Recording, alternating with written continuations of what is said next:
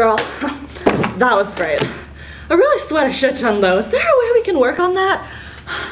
Also, if you could slow down the pace a bit, that'd be great. Bria. Bria. Bria!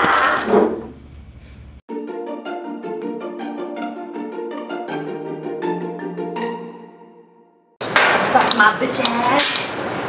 Hey. Is Bria your roommate? No, we met in camp. That's awesome. Not really. So what's your name again? We never met. Why are you saying again?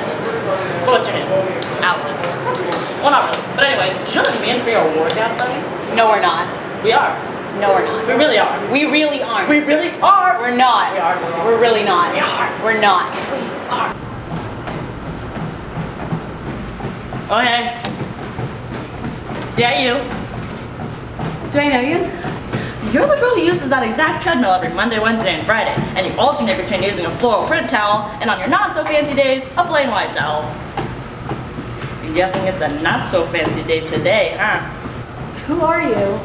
Oh, I normally don't come in here. Actually, I never come in here. I just stare outside the window and admire your hard work and persistence in maintaining a fit and healthy lifestyle. Right.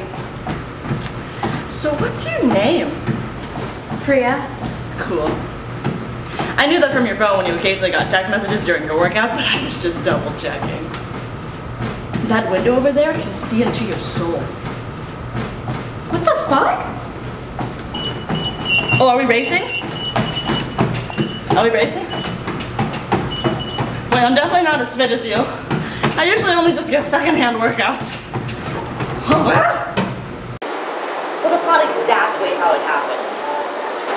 You at least could have left out the part where I'm like super out of shape.